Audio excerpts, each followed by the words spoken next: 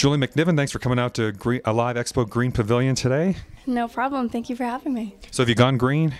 Yeah, actually, my fiance and I have tried. We live in Santa Monica, so it's I love Santa Monica. probably one of the easier places to go green because everything is right in front of you. Walking, biking, just get around easy. Yeah, we have a Prius. Yay. Oh, great.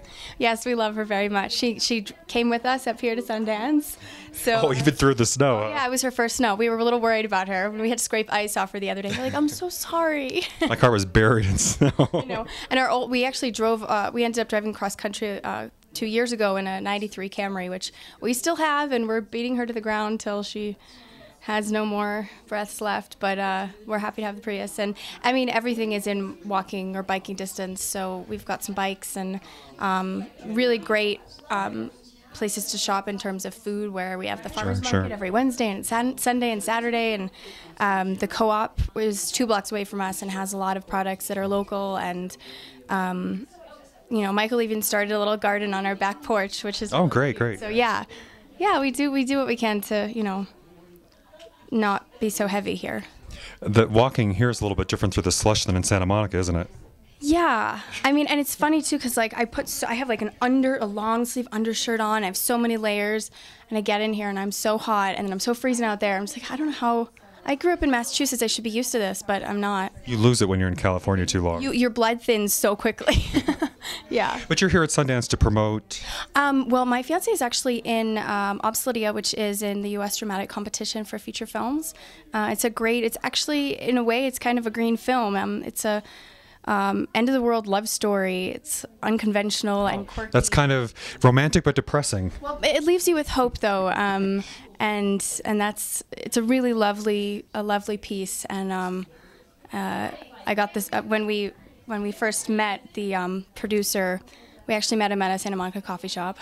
And we got the script, and it was just a really beautiful script. And it has a lot of like environmental things and political things kind of woven into it. So yeah, I suppose it is kind of a green film. And will you give me your fiance's full name? Michael Blackman Beck. Okay, we'll get a plug in there for him. And I should say, you've had a great year, or a great couple of years. You're doing what, Supernatural and Desperate Housewives and all this stuff? Yeah, well, I came from New York for Mad Men, so I've done 3 seasons on Mad Men as Pete Campbell's secretary, Hildy, and that's been amazing. And yeah, Supernatural, I actually have an episode airing on Thursday, the 4th of February, where I get to do some fighting.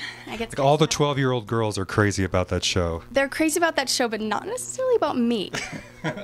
Is that the guys? I don't know. The guys, pretty much, yeah. And you're engaged, so you know. I am, yeah. So I mean, and it's all so much fun. I mean, when am I ever gonna, do fight combat? And I play an angel. I'm like, when am I gonna do that again? So it's just a blast. Are you preparing for a Desperate Housewife then? Does this role get you ready for the real thing? I died pretty quickly on Desperate Housewives, so hopefully the marriage will be better. And then my death scene, and I was like, great, and I'm dead.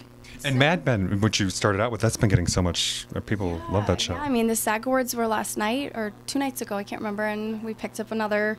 I feel like Hollywood's kind of getting sick of it, and the award goes to. But yeah, I mean, it's an amazing show to be a part of. The writing is incredible, and I can't be more grateful to that project and to the creator for kind of keeping me on board and giving me the opportunity to do the show. Well, great. Well, congratulations, and have fun here at the festival, and good luck with the film and all your projects. Thank you so much. I appreciate it.